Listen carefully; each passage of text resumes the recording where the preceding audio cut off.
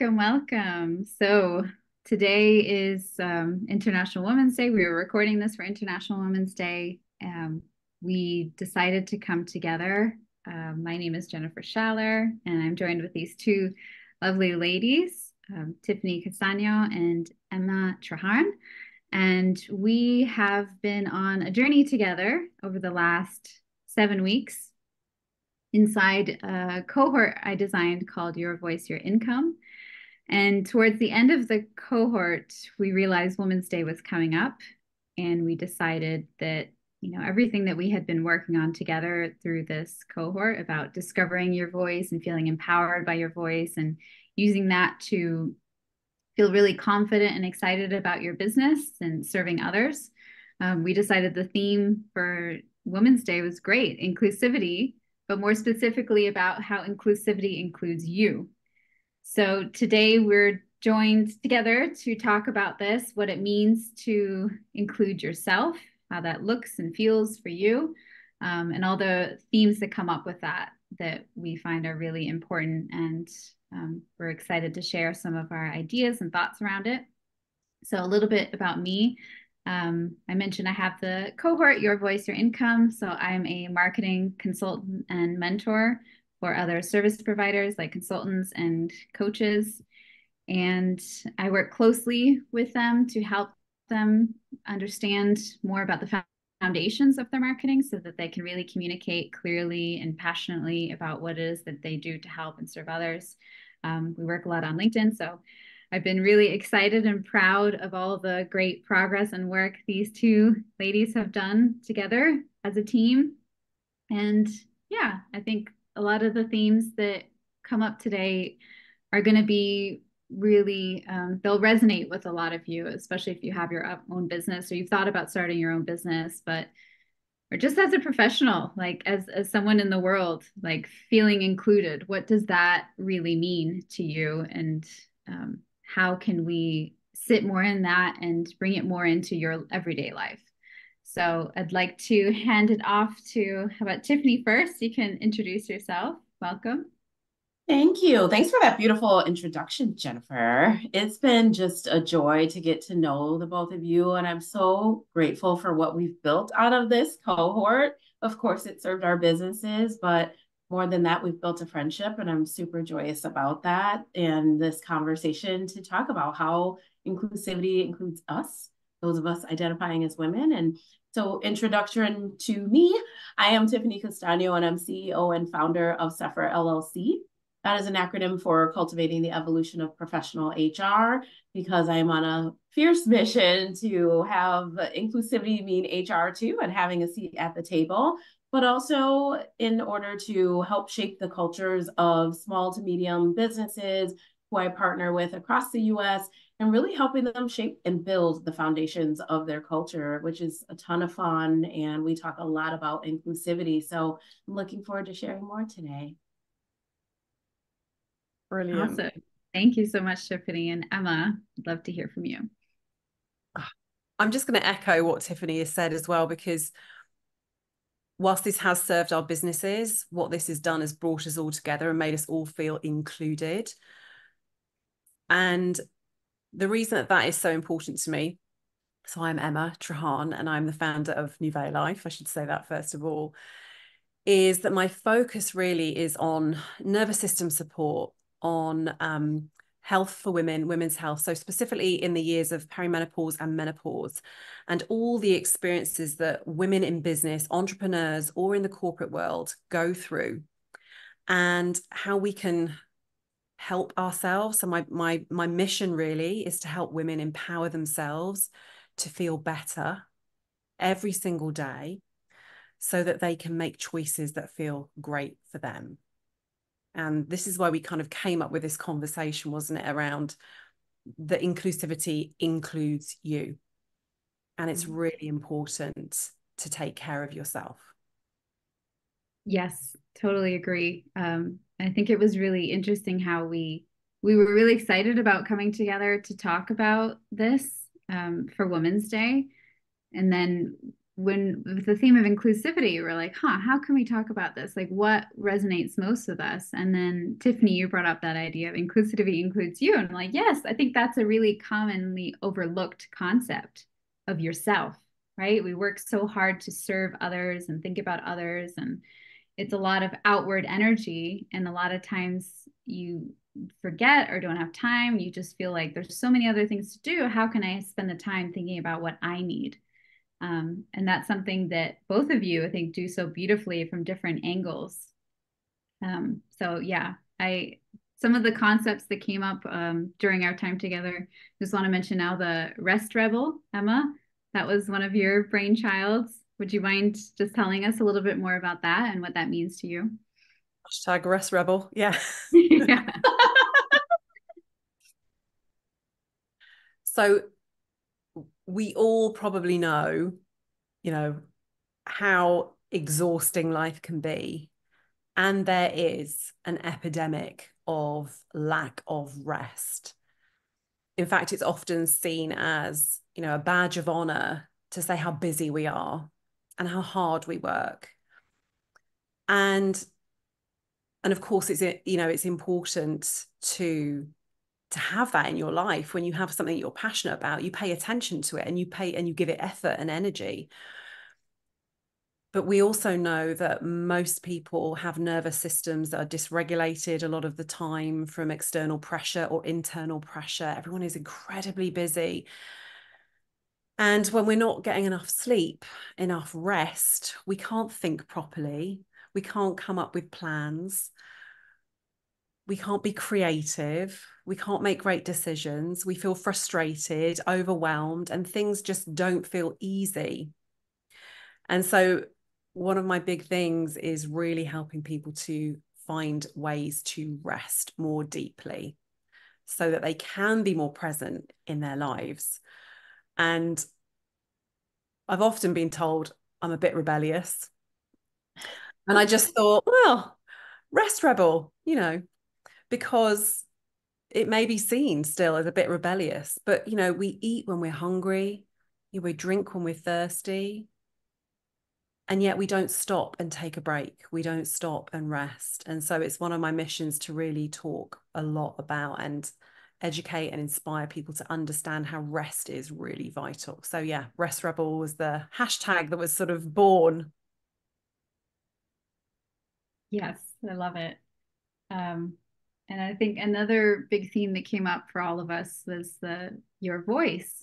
I mean, that was a central theme to the cohort of finding your voice, what it sounds and feels like, and showing up. I think it's really difficult in this day and age with social media to really identify what your voice is, because you have this underlying pressure to act and talk a certain way to fit in. But then that brings you further away from your voice. So it's counterintuitive. And it can make it really hard for you to stand out for who you really are. And that is exactly how you become recognized by the people that want your help and you'd be good to work with. Like a good match is when you actually step into, your own values, your personal mission, all of those things that are deeply related to your voice. And I just wanted to share a little story. As you both know, I just did a big drive last weekend from Florida to Michigan.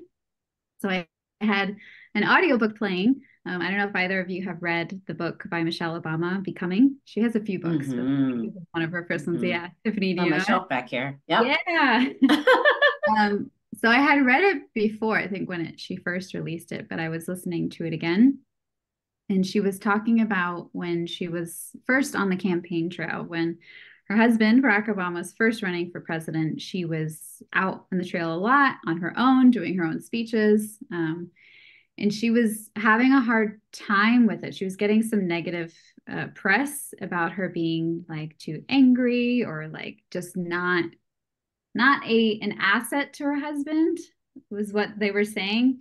And she was finding, like, she's like, what is it that I'm doing wrong? She was asking for feedback. And then she got the guidance that you know, play to your strengths, the things that are really important to you versus what you're trying to talk about, like what your husband's values and missions are. Like she supports them, but it's not really about what's lights her up.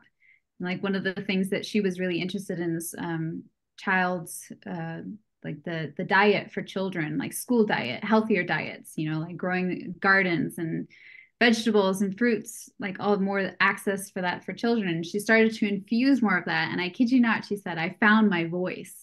And when I found my voice, everything changed. Everything started to fit and flow, and her performance got better. People were starting to resonate more with her message because she stopped trying to act and talk how she thought that they wanted her to. She actually figured out what her voice was and stepped more into that. So when she said those words, I found my voice, I was like, yes, exactly. This is what we've been talking about for the past 7 weeks together. How it's just that missing piece that can be so hard and scary and challenging to do on your own without that support, right? So yeah, I think that's really when truly when you feel included is when you know what your voice is and you know how to use it. Yeah. Because you're including yourself in the conversation. I think a lot of women that I speak to feel separated from themselves. Then they don't know what they really want, what they need, exhausted and overwhelmed. And so to find your voice requires that attention. And in community, when you get reflected back, you know, we did a lot of reflecting back to each other. I really loved what you said. I could really hear what you said then. I can hear the passion in your voice, for example. Those are the sorts of things that we wanted to hear. That helps us feel included. It helps us find our voice. And then when we get, you know, from my point of view, enough rest and the nervous system regulation and to understand our physiological and mental responses to situations, our voice is more able to come through. What do you think, Tiffany? Yeah, I agree. And I just have to give over the credit to Emma because she is the one who said inclusivity includes you because of her work and really how she helps women. And I just now like thinking of having my own voice. I'm a pretty confident person and I'm too a rebel, like to get on my soapbox and rah rah for the right thing always. And but it hearing like saying my voice now feels different since being in the cohort because we got to explore these passions together. We created safe space for each other. And I think that, you know, for me, like making this pivot into like from core HR, not transactional, but to transformational, but then also about culture. And that's because at the heart of that is people, is inclusion. And I want people to celebrate themselves and their top potential. And I want leaders to feel that too. And so when we were able to do that and we were able to show up in our full selves for and with each other, that was just so powerful. It truly was the power of community. When we talk about community and elevating your voice, and it's all those things. That's what's required when you come together in community. We need each other, and that's what inclusion is at the end of the day. Yes, absolutely. The community aspect of it, I think, just brings it to a whole new level because it can be really hard on your own to really dive into that and understand and reflect. Like you can do a lot of reflection on your own, yeah, but to bring it to the next level, you need that safe space where you can share and receive feedback and feel understood and seen and kind of have that co-creation, right? And that energy that we bring together.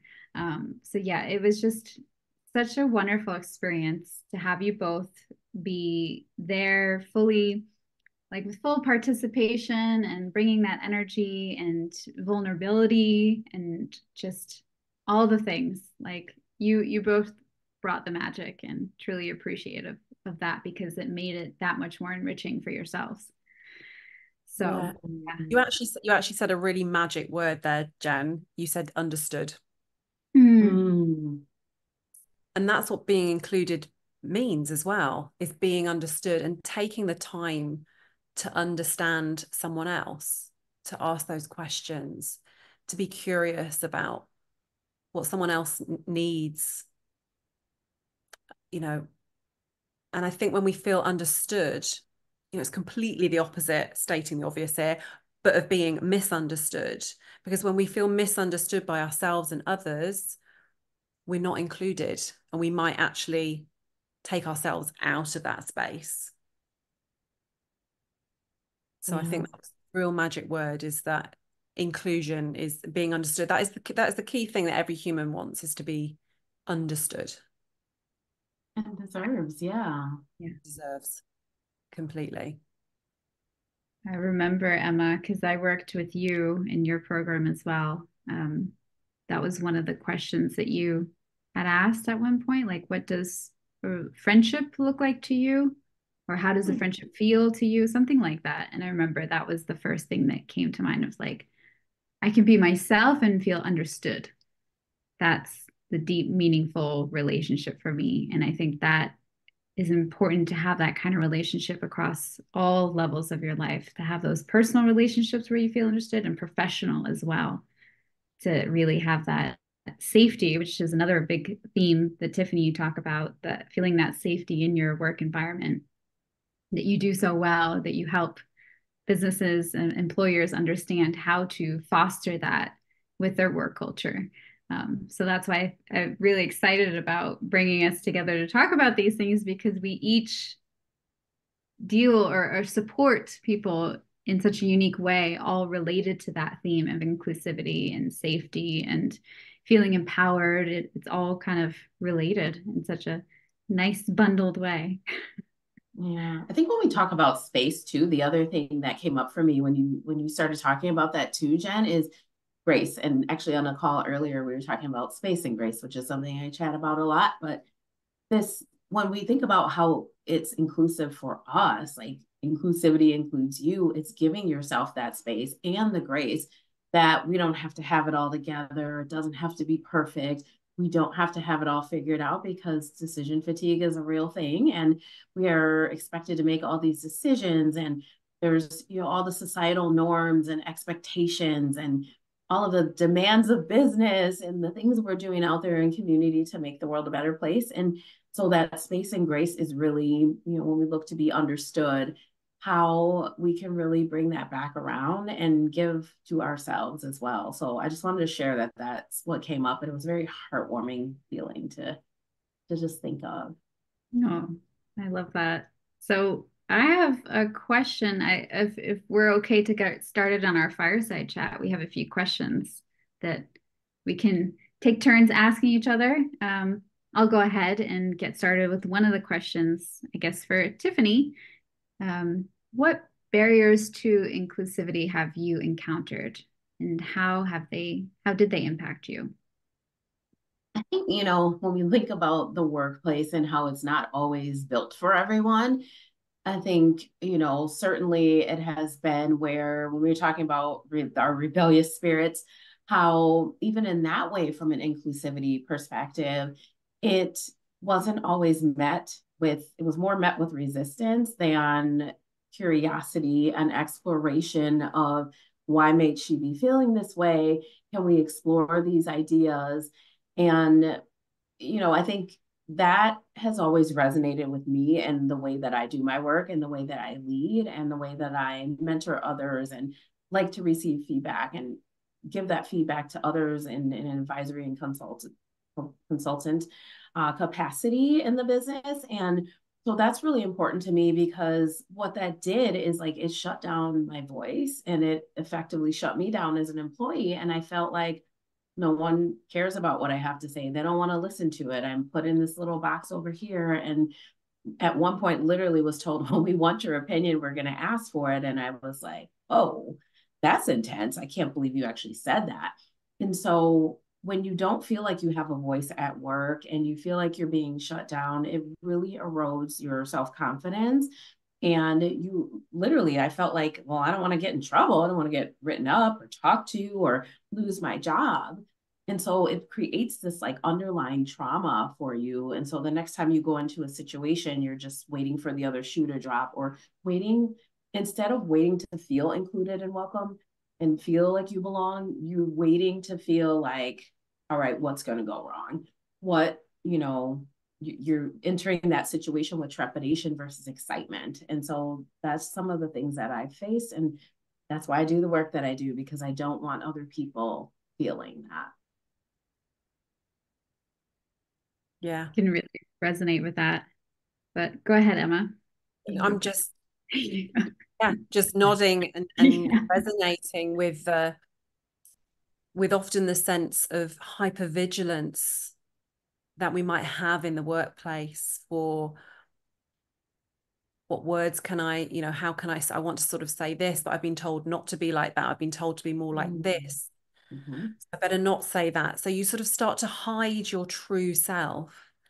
And of course, there's appropriateness and space for professionalism. And we're talking about, being in a professional space, but there's also space to include your true voice and your personality, so that you're not shut down, so that when you're talking, Tiffany, about culture and leadership and people, when we actually engage people to be the best of who they are and bring their full selves there, and everything is welcome and it's included, then people can be in the spaces where they are best placed. Mm-hmm. But when we feel like we can't use our voice, and we better not say this, and we better not say that, we need to show up in a certain way, there's this sense of fear and concern and worry. And like you touched upon it, it really does impact on people's self-confidence. People worry about, fitting in, not doing a good job. So that obviously then blocks their voice, their creativity, impacts the nervous system, impacts sleep and rest. And then it's a perpetuating cycle. So I don't know what you think about that, Jen. Absolutely.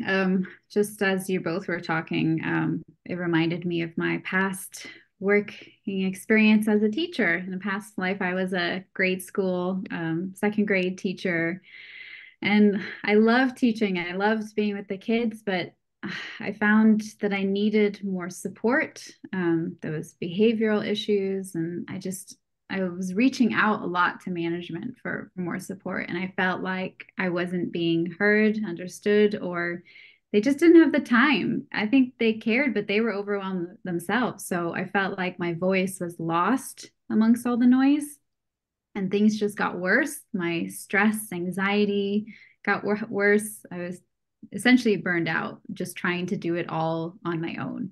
And I didn't have the capacity for it. I needed that support. And yeah, it was a very lonely experience trying to do it all, because I felt like that I was expected to do it all and that I wasn't doing it well enough. But then there was that gap of like, hey, I need help, and no one's bringing me the help. So yeah, it was very, very difficult. But now that I'm in a new space where I can, create my own work environment, I can really tune into my needs and get my needs met because I have more of that freedom as a business owner.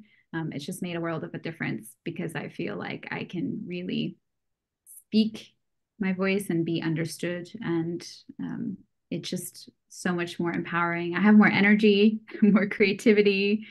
It's just, you really feel like a new person when you have those needs met.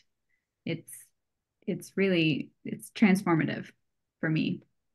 So yeah, it's a huge deal. And I think when you're trapped in that, you don't necessarily realize it. You kind of turn into yourself like, what am I not doing? Why am I not enough? That's the danger of it. When essentially it's just you need that support. You need to have that time to share those concerns and share like your opinions and thoughts. And it's unfortunately not always the case that that's available to people. But it's fundamental to having that safe working environment where you feel like, okay, I'm needed, I'm valued, I have everything I need. So yeah, it really resonates for me. I would love to hear from both of you some self-care tips that you might have for our audience today, because we spoke a lot about how your voice there's that psychological safety element to it and getting your needs met. So what are some tips that you might have to make sure that you are taking care of yourself in order to elevate your voice and feel really seen and understood?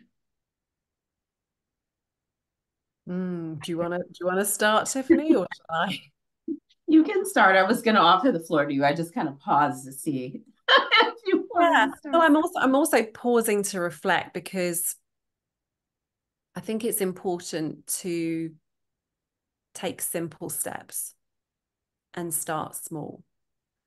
Because if you are watching this and in a space of overwhelm and not feeling heard or understood, then, like you've just shared, Jen, and I think we can all relate to that with our own stories, that it can feel like a mountain to climb and you don't have the map and the weather's terrible and you just want to huddle inside, and there's nowhere to go.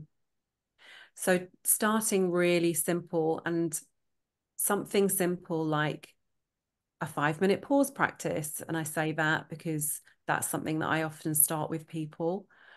People think that self-care needs to take hours and cost a lot of money, but self-care can be simple nervous system practices. So when we spend even 2 or 3 minutes if you're on a screen, taking your face away from a screen, gazing outside at a tree, something in nature, we know that that resets the nervous system. Now, you may not notice that straight away if you're someone that's in overwhelm, or your nervous system is really dysregulated, if you're not getting enough rest, if you have a lot of external and internal pressure in your life. So something like reaching out and finding someone safe that you can speak to and share. Because what I know is that when we share our stories, we find out that we're not alone. Someone else will say, me too. And then you begin to be understood.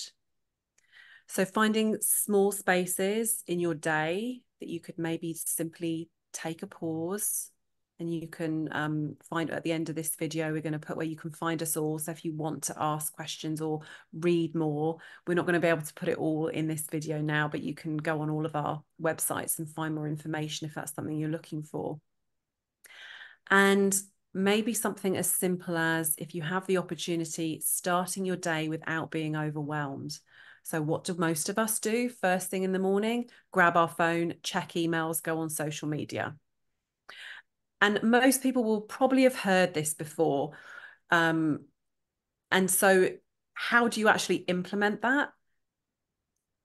Put your phone away when you go to bed, so it's not the first thing you grab. If you can, use something else to tell the time, or if you do need an alarm, it's not the best way to wake up with an alarm because you're already stressing your nervous system.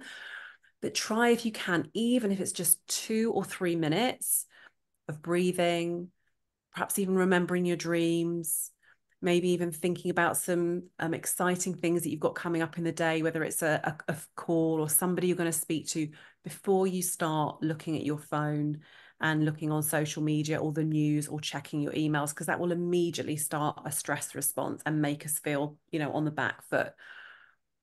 So those 3 things really, but just take it easy, be really compassionate to yourself in that. Simple steps is what I used to call them way back when I had the clinic. So a 5-minute pause practice when you can in the day, and that might be listening to something that's recorded, or just taking yourself away from the screen and looking outside at a different environment. That resets the nervous system. Try to have a few minutes, up to half an hour would be great, but just start with a couple of minutes where you don't look at your phone first thing in the morning. And the most important thing really is reaching out and talking to someone, finding someone that you can speak with, sharing how you feel, somebody that you feel safe with, asking them to hear you, to listen, and asking them, do you ever feel the same? And maybe that can be really helpful in knowing that you're not alone, because like you shared, Jen, we always are our own worst critic, and we always think it must be something to do with me. And the more that we share our stories, the more that we realize that we're all the same. We all put the same sorts of pressures on ourselves, and that comes from various spaces. But those would be something to start with and something to consider anyway. I love those, especially the phone one. That's something I'm working on. We're going for you. And the alarm, I agree. Have you ever heard of those ones that like it's the light? It's like a sunrise light that wakes you up. Yeah, I don't have it, but I'm interested to maybe try that. I think that's nice. Never tried it either, but yeah, I've heard of that. Yeah, really nice. How about you, Tiffany? What comes to mind? I mean, honestly, those are like my top tips that Emma just shared, the phone being one of them, because what I learned through, well, probably didn't learn it the first time in burnout, but the second time I learned that there was this rush to get into the day and to not include myself in what that looked like, to put everyone else first. So I would say, don't be afraid to put yourself first. And that means if you don't open your emails for the first 30 minutes of the day, or you go on your bike or for a run, or you pet your cat, or you use a new hair product, or whatever it is that lights you up, looking at nature, as Emma said, those are like some of my favorite things. I love a good dance party, whether it's chair dancing or dancing in my living room or my kitchen. Just, I would say, like, let your inner child play, because we forget, own your story. It's yours to own, and just be kind to the way you talk to yourself. I will challenge you to say one kind thing to yourself each day. And I think, just remembering inclusivity includes you. It's you. Yeah. Yeah. What about you, Jen? I love that. I just want to say I love that Tiffany brought up the inner child. I think that's a really, really good point, and that's something that I'm always trying to remember to like have fun. I think as adults, we just are kind of trained to be like, get that list done and be so productive all the time, and just taking some time to play is so good for you to like find your creativity and relax a bit. And yeah, it's those are all really, really good ones. For me, yeah, I echo all of what you both said. And something that also came up was we talked about like how the mornings, they don't have to be so rushed and they can be a little bit slower. Of course, we have like meetings and work to get to, but I remember reading one thing of, I think it was from a monk that said they don't read the news until after lunch, that like the mornings are so sacred for just like having that ease and calm, and to like just be present. Like you don't have to absorb the world's problems first thing in the morning. That's not good. Like, okay, you can read the news, but let's like ease into your day first. I think that's something that I had a bad habit with, of like always wanting to know what's going on. It's like, it's just too much. It's self-care for me is like finding what my needs are with that, like how I wake up in the day, and just um, everyone has different interests and what makes them feel more energized, or what rest looks like for you. Like for me, I love having that outdoor fresh air time to start my day, being in nature. So just I think in the more recent years, I've realized that.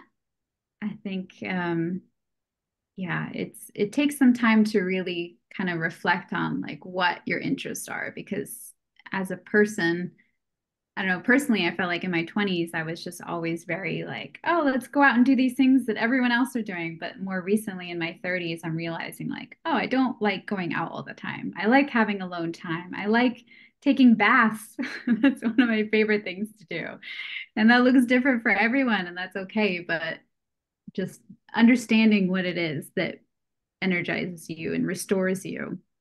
That's one of my top self-care tips, as well as professionally, like in your business side, or whether you work for someone, just having that ability to say no to the things that don't feel good or resonate with you.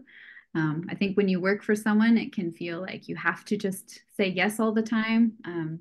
But there's power in speaking up, using your voice to say what doesn't feel good, because it contradicts your values, or maybe you're just exhausted and you need rest. Like speaking up and saying no. One of the things I made a note to myself was saying no to clients who are energy vampires. There's some people out there that you when you're in their presence, you get that feeling in your stomach like, oh, there's just something about this. It doesn't work for me. I feel drained. I feel like they don't respect my time. We're mission or visions are misaligned. Whatever it is, it's okay to say no. And by saying no, you actually create more space for yourself and to invite people that are better aligned in. So just having that guard up to protect yourself, protect your business if you own a business, and also making time for, if you have a business, making time for your own activities for your business that will help your business grow. So I think when I work with clients, a lot of the times they don't have that dedicated time. Their calendar is open to serve the clients, but it's really important to have that time where you get to explore your voice, you get to explore new opportunities, and have that dedicated time blocked off in your calendar where it's like, all right, what are things, it's like a reflection time. What are things that I'm doing right now that I love doing? What are things that are not really speaking to me, that I want to do less of? Like redirect, what do I want to do more of and what do I want to do less of?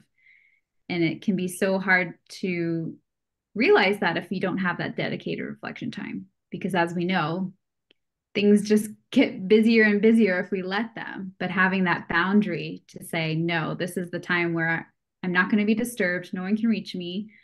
I'm going to sit and reflect or be creative or, just whatever it is that you want to do so that you can have that time to like grow those ideas, I think is really important. So yeah, those are my top ones. Having boundaries, saying no, and just understanding what brings you joy. Because yeah, it's only in my more recent years that I've realized what I really like versus what other people like that I feel like I should be doing. Wow.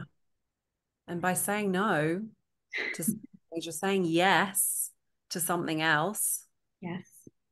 And hearing your voice by not scrolling on social media first thing and having space for your voice to be present. Because then you're included in your own conversations rather than just hearing other people's voices and messages. So beautiful, Emma. So well said. Oh, thanks. I agree. You summed it up because I was rambling and you summed it up nicely. No, those were great tips. Thank you for sharing that. We love a ramble. This is how we come to things. This is how we start to understand. Exactly. A good ramble is good because then you get it all out and then you realize, oh, that's what I was trying to say. But that's, letting your voice out it builds confidence, and it is powerful for us to start practicing our no's and our yeses to self and, using our voice in general. So I'm taking that away today for sure. Absolutely. Yeah. Saying yes to yourself really is a sacred practice. Exactly. And it's one that all women should be encouraged to do and be able to do more. Yeah, absolutely. Saying yes to yourself and no to the things that don't resonate. Let them pass on. It's okay. It's energizing to say no. Yes, it is. Yeah. Well, thank you both for joining me today. That was really fun. Yeah, we always have fun. We do always have fun. Yeah. Yes. And yeah, I hope everyone is enjoying their Women's Day, the theme of inclusivity, and that you've taken away something from our chat today that is helpful. And like Emma said, we'll have the links so you know where to reach us if you want to learn more. And thank you for your time and attention today. I know it's always hard with everything going on, but choosing to sit down and listen and have that reflection, I think is a very powerful action. So yes, it's something to be celebrated. Yes, all month. It's Women's Month. Oh yes. Thank you for reminding me. It's just a Women's Day to celebrate all one month. Yes, so many opportunities to use your voice and include yourself. Yes, every day. Okay, thank you both. And yeah, we'll leave it there. Thank you, everyone. Thanks, Jen. Jen.